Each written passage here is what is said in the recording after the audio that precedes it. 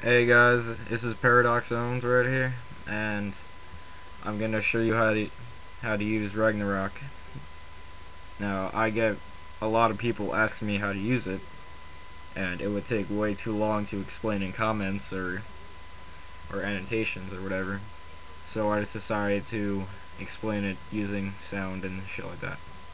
Well, anyway, when you successfully install Ragnarok and open it up, you'll start with this tab right here. Now, Ragnarok has 8 different tabs, and I'll show you through each one right now. Alright, so we'll start with the settings tab, or the help tab, help tab. Alright, now right here is a little guide right here how to make Ragnarok work. And the first step, you go to the browser tab and you log in the congregate. You just log in. Step 2, you want to go to the settings tab and fetch your username using this button right here. Now this will only work once you log in. Okay?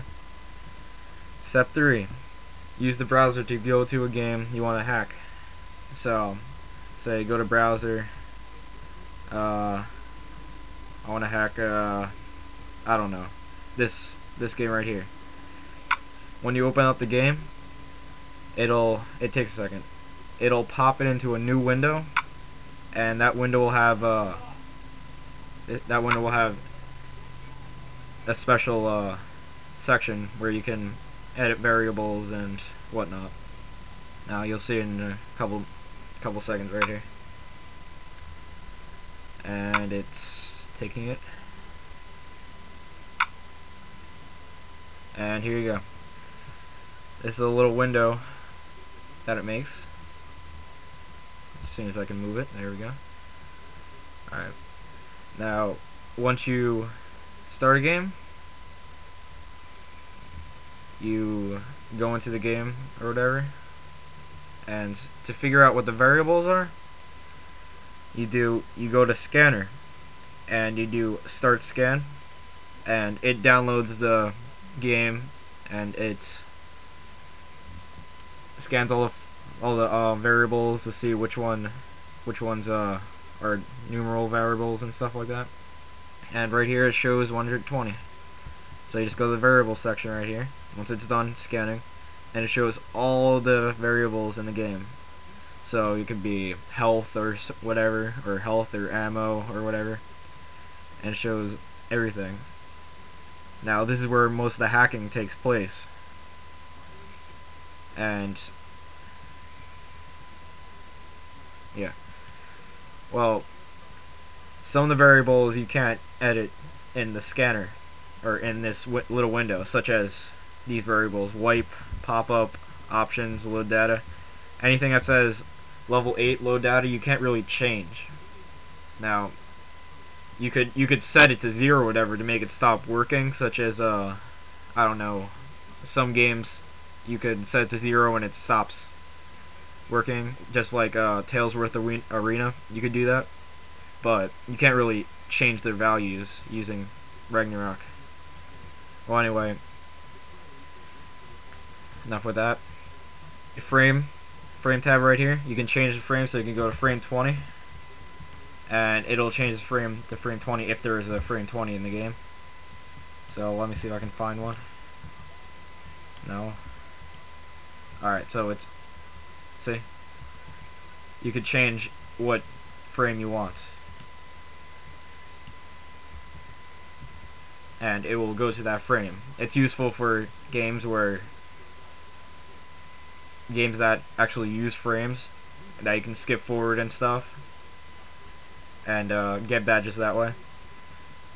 And here's a little chat window over there. I'm not going to go to that now, it doesn't really matter. Okay, so that explains what's that pop-up window. Now, of course, have fun. Alright, well, anyway, settings. To edit in the Hack Online section, which I will show you in a couple minutes, you must log into Ragnarok, and to get updates too, you must create a Ragnarok profile right here, and you have to log in. Alright, auto update. This is where any new updates come for the program, and when they come, my advice is to download them right when they get here. The Soul Editor, really important here. The Soul Editor lets you edit your saved games. So if you play a game, you save it, and it has you're on level 3, there might be a variable in the Soul Editor that lets you change the level you're currently on. So if you change the level from 3 to 100 or whatever, and you save it, remember, always save, this button right here, and you save it, and you open the game again, it'll be like you saved it at level 100. So when you open the game, you'll be at level 100. So it's very useful for most games. And show you here, just press scan for SOLs, and it'll give you a list of all the games you played, and you just click on a game, and it should show you the parent directory right here. You click the plus sign, and it shows you all the variables. See, player name, nobody special, score, tier, high accuracy, and you just edit whatever you want, and that's what the value will be when the game starts. Now you just press save or whatever. Now what people overlook is the swap SOL option right here.